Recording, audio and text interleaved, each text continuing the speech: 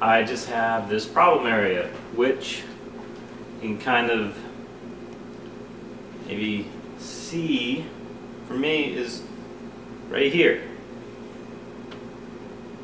It's kind of like I've done well up here, and I'd like to do better here. Everything goes, and I'll be updating this on the procedure, and we'll see what happens.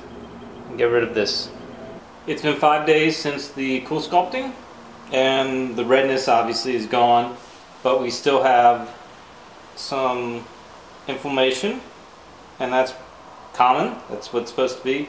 And over time, what's going to happen is this should decrease, and as the fat goes away, and you can still see that bump that I don't like. Okay, we are right at the 3-week mark, and what's happened is the swelling that I had appears to have gone down from the CoolSculpting, and it kind of seems like I am back where I was at the beginning of this process. Well, it has been 6 weeks, and let's take a look. Swelling's down. I am pretty sure I have lost a good amount of fat. I'm not exactly sure how much.